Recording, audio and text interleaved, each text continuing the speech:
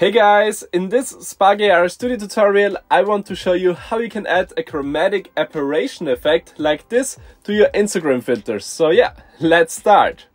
Hey again, so let's create a filter with some chromatic aberration effect here in the Spark AR Studio. At first I will show you how you can add the effect to the camera stream, then I will show you how you can add a LUT to it so you know how to work with a LUT, so you can combine a LUT and the chromatic aberration effect, and then I will show you a little workaround to adjust the filter so it looks better in my opinion, but of course yeah, you can just play around with everything I show you in this video. So let's start with adding the effect to the normal camera stream here. To do this we need of course to extract the camera texture from our camera object in the scene. So we go to the left hand side to our scene and select our camera object. Then we go to the right hand side and here we can find texture extraction, and here we just click on the little plus. So when we have done this we can find in our assets panel the camera texture 0. Now we just drag and drop this camera texture 0 into our patch editor. So now we can find this orange patch in our patch editor. The next step is that we create of course a material for our camera stream. So for this we go again to our assets panel, click on the plus, then we create a new material, and I will call this material camera. So then we select the just created material, go to the right hand side and set the shader type to flat. This is very important. And then we go down to our shader properties to diffuse, and here next to texture we can find a little arrow. Let's just click on it and then we will find a new yellow patch in our patch editor. Now we could just connect the camera texture and the camera patch, but of course we need another patch in between, and we can find this patch in the asset library of the Spark AR Studio. So we go to the left hand side and here we can find a little icon which says AR library. So yeah, just click on it and then here just search for chromatic. When you have done this you will find here at the patch assets this chromatic aberration patch from Matthias. So yeah, thanks Matthias for providing us this patch, and then we can just click here on import free. So now it is downloading everything and we can hit done. So but before we will play around with the chromatic aberration patch, we also need some scene objects that we also see this here in our preview window. So for this we go to our scene, click on the plus, and here we search for rectangle. So this rectangle is created. We can see it that there is a little square on the left upper corner, and I will just rename this rectangle to camera. Then I go to the right hand side and set the width of the rectangle to fill width and the height to fill height. Then I go down to materials and set the material to the camera material. So now nothing is visible because there isn't anything connected. So let's start. Now we go back to our assets panel and drag and drop the chromatic aberration into our patch editor. So now we can see there are a lot of inputs at the chromatic aberration patch. So this texture is clear. We have to connect the RGBA output of our camera texture to the texture input here. So the next thing is that we need a screen size. To get the screen size we need the device patch. To get the device patch we need to go to our scene and drag and drop the device object into the patch editor.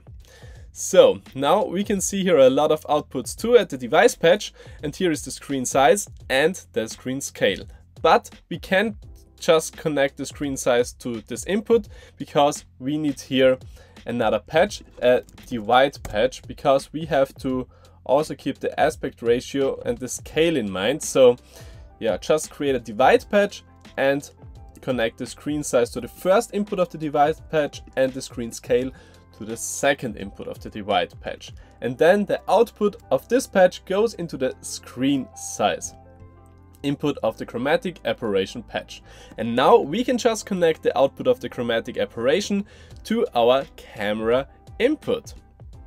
So, and now we can already see there is some little chromatic aberration going on. So when you set the intensity much higher, you can see the chromatic aberration is appearing here on the screen. And yeah, you can also play around here with the lens distortion. For example, when you set it to 0.2, it is a little bit stronger, or to 1.2, I mean, or to 0.5, it is also, yeah, crazy. So, but I will just leave it to, yeah, no, let's leave it here, or yeah, let's say 1.5, no, or just 1 maybe, or 0.8.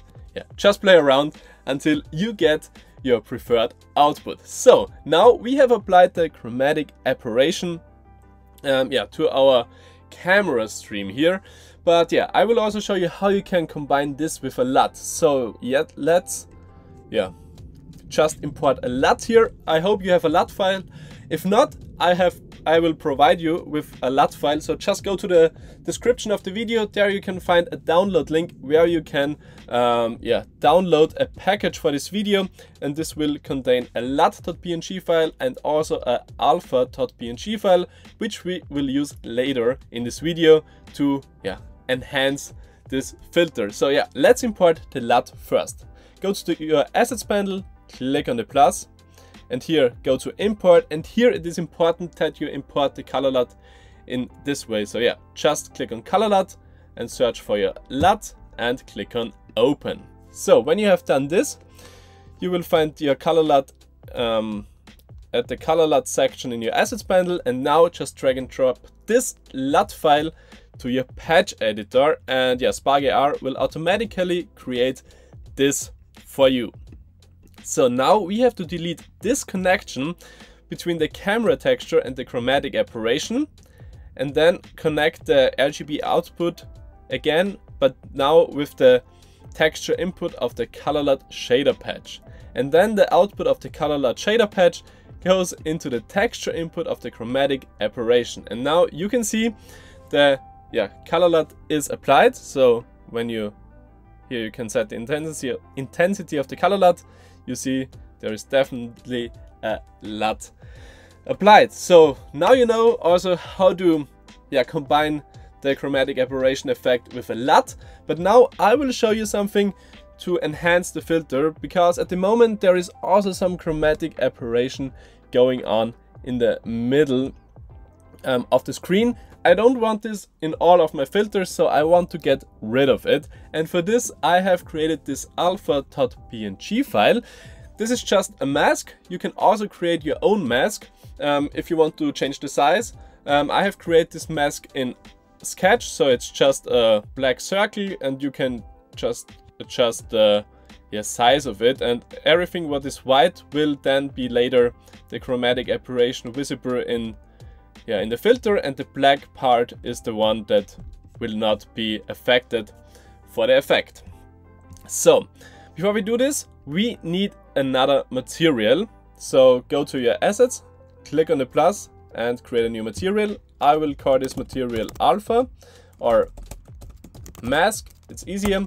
Set the shader type also to flat, go down to diffuse again and click on the little arrow next to texture. So now we can just connect also the chromatic aberration with the input of the diffuse texture of the mask. And then we also need, of course, a new rectangle to apply the material to it. So again, go to your scene, click on the plus, search for rectangle, and then there should be automatically be a rectangle created. Make sure this rectangle is underneath the camera rectangle in the scene. So, and I will call this mask. Then again, select the mask rectangle, go to the right hand side and set the width to fill width and the height to fill height. And then for the material, select the mask material. Looks the same as before, but yeah, let's change this. So go to your assets panel again and import the alpha.png file I have provided. So for this, just go to import from computer and select the alpha.png file. So make sure you import this. And the first thing we do is to set the compression to none. So select the texture, go to the right hand side and set the compression to none. So now we go again to our mask material we have just created, and then go to the right hand side and activate here the alpha option. And for the texture here, we select our alpha texture we have imported. And then also here check this checkbox next to invert. At the moment nothing has happened because the cutout also shows the camera stream, and at the camera stream there's also this chromatic aberration applied. So yeah, to remove the chromatic aberration from the camera stream, we have to change this here. So the camera is at the moment connected to the chromatic aberration, but it just needs to be connected to the color LUT shader. So let's change this.